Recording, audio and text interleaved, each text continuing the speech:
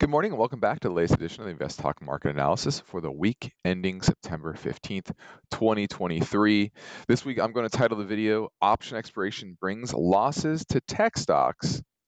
Does it spark a trend? We're going to dig into the charts here in a little bit, but first I want to thank you all for tuning in and liking and subscribing to this channel, as well as our podcast, InvestTalk. I'm host Justin Klein, and we're going to jump right into it here.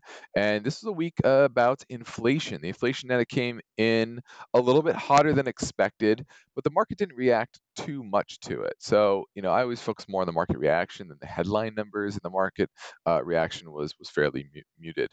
Now, core consumer price index that ticked up a little bit, 0.28%, but not to these levels. Last year it was in the 0.3 to 0.6% per month. Now, if we get another month of acceleration, I think that would be something to worry about here.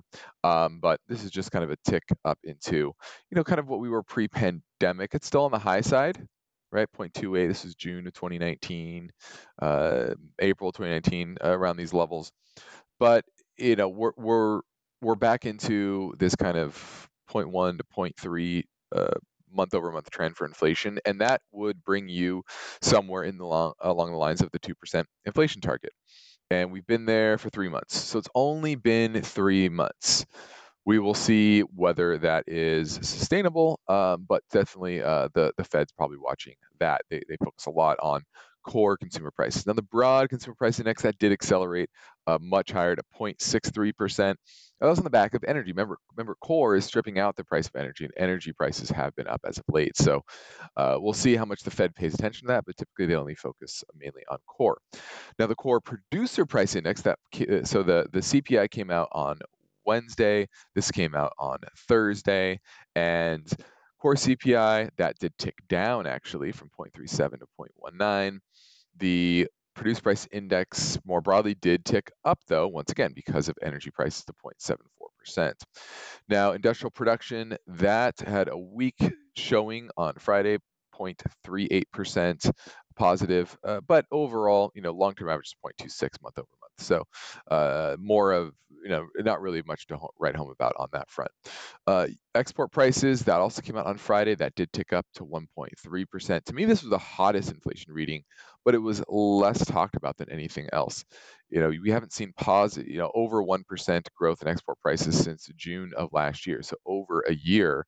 And could this be reversion to the mean? That's certainly possible. It's only a couple months now of being positive, but something to take note of. Now, import prices also ticked up, and that's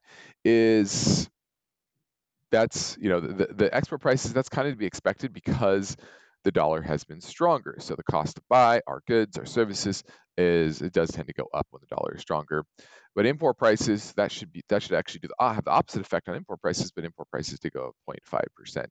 Still not a trend that is super worrisome. 2021 and 2022, we were consistently above 1% on both export and import prices month over month, but we're not quite there yet. So what you can see here is inflation is accelerating a bit to the upside, but not to a worrying level quite yet, especially on the core side, because most of it's driven by those higher energy prices. Now, how did that feed into Fed expectations? Well, a week ago, we we're at 92% chance of a pause next week, and that is next week. The 20th is the Fed meeting, just 4 days away here, and now it's at 98%. So we're almost assured that there will be a pause next week. And then November, there was a 53% chance of a continued pause in November a week ago. Now we're at 72%. Still not a shoo-in like it is next week, but more dovish pricing on the Fed's front, and that could be, the jobs data continues to be weak as well. The December number, that's now a 60% chance of no more rate hikes this year. And what about a 40% chance that there will be at least one rate hike this year? So that's where we're at now. Okay, and I expect that to continue that way.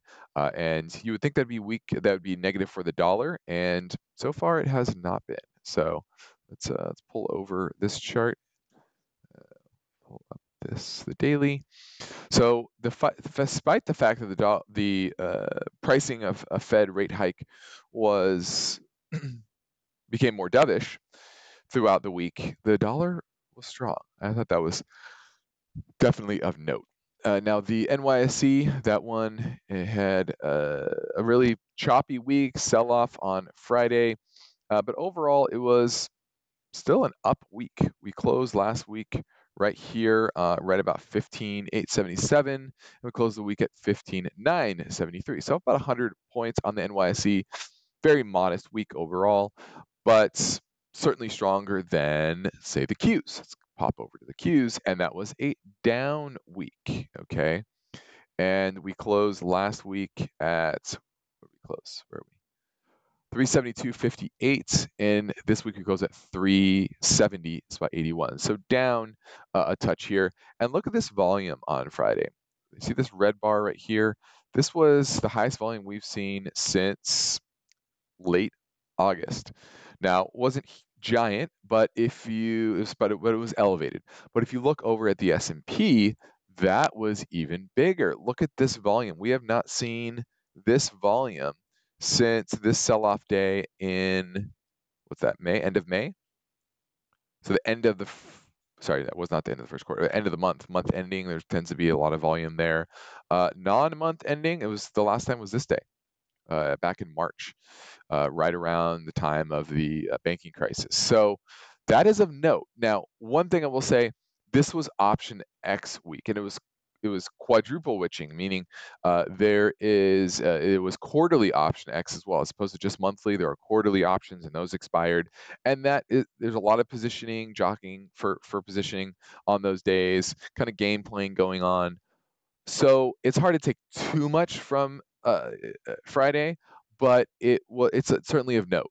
And to see if we get some follow through to the downside, and our positions being unwound, there's a lot of gamma squeezing going on, especially in the tech space. And if that's being unwound uh, because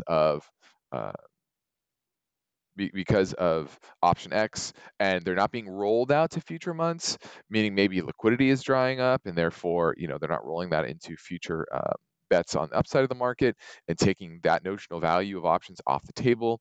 That could mean dealer positioning unwinds. That means they sell their positions, and that looked like what it was in the market on Friday. Here's the XLK, certainly looking weak. We tested the 100-day moving average. We try to get a bounce right up to resistance here, right where this broke down. That's resistance, and we've rolled over pretty convincingly. And so that next support around the 100-day is not going to be great. The SMH is already at the 100-day. That also had a similar pattern here.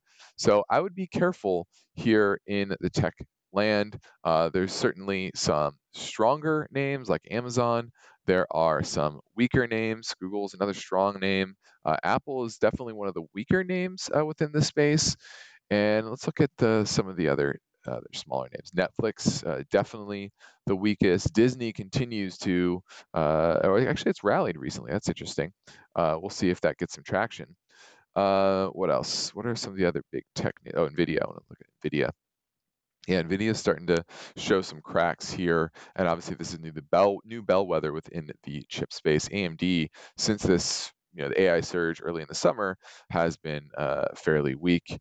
You have Micron, that one is relatively strong, so that's good. So, broad demand for memory is solid, but those high-end chips are starting to see the froth coming out of the AI space overall, and that's kind of what you're seeing here. Even Intel's been relatively strong, and Intel isn't really caught up in the AI space. So what you're seeing here is a strength in this in basic computers, basic devices, and that's where the momentum is. Less in the AI. Has it been overhyped? I think that's certainly possible. So overall, you're getting an environment where equities look to be rolling over. Now, the positive is the VIX isn't getting much traction. That remains relatively low. You are also not getting a credit event here. So let's go.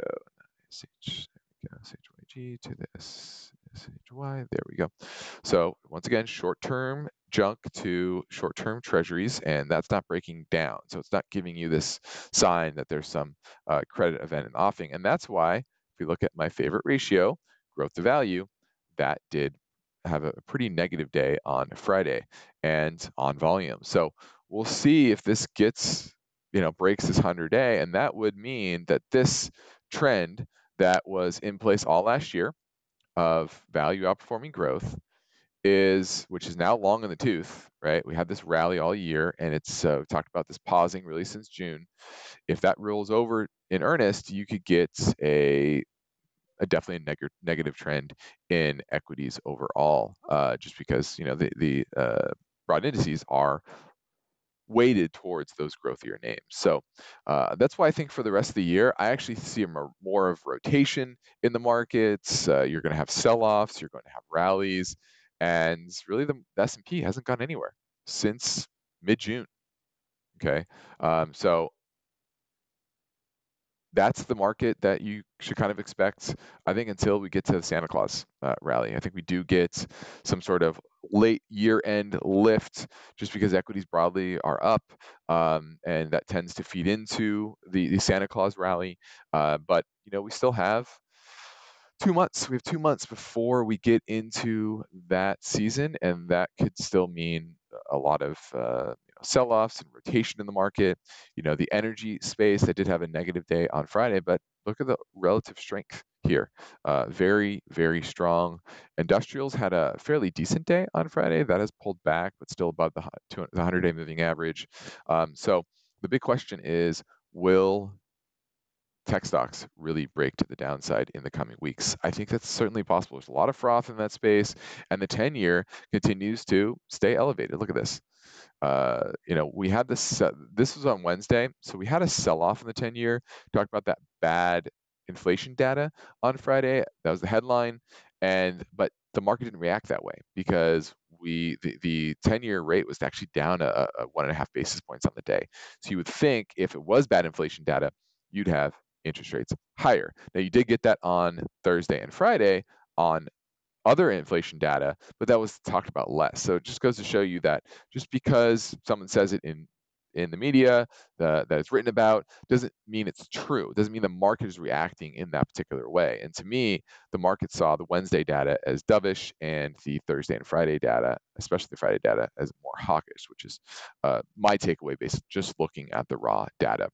So interest rates are elevated. Obviously, that tends to be bad for the growth side of the market. It hasn't been, well, you could say in June, right? This started to really move to the upside, and that's where the growth side of the market started to lose its momentum. And the big question, I think, is just when will that break be? And the break Friday could be the start of that broader trend. We shall see. You want to see some follow through, especially after an option next week, but that's kind of what I am seeing. Now let's get into, I want to get into this chart, GDX to the GLD. So we know that gold miners tend to outperform the raw gold price when you're in a bull market, or when things are good for gold, and that's starting to take off now here about the 50-day moving average. We'll see if we can get above this 200-day. I think that will be the big tell here. Silver to gold ratio try to break out, then it tried to break down. Now it's back in a range.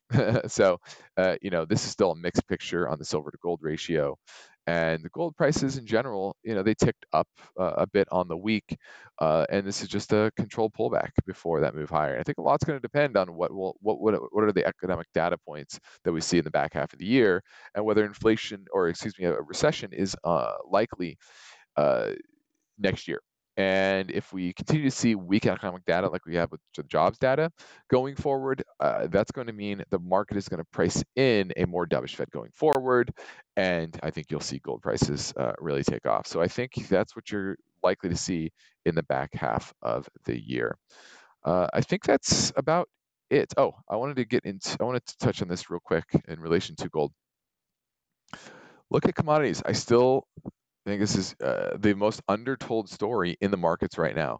Commodity prices are moving nicely higher, really since June. Another reason why maybe you're seeing that value to growth to value transition is broadly you're seeing commodity prices pretty strong. Obviously, oil has gone up. Here's USO, so that's a big part of it. But just in general, look at uranium. Uranium is taking off. Here's the uranium price, and that has been big in the news. So I really think that this is an environment where, yes, the Fed could want to cut rates next year, and I think they will cut rates next year, but they're going to have a tough time doing that in a big way, going back to 0% interest rates or anything like that. I think they could, could they cut from, 5.5 now to 4?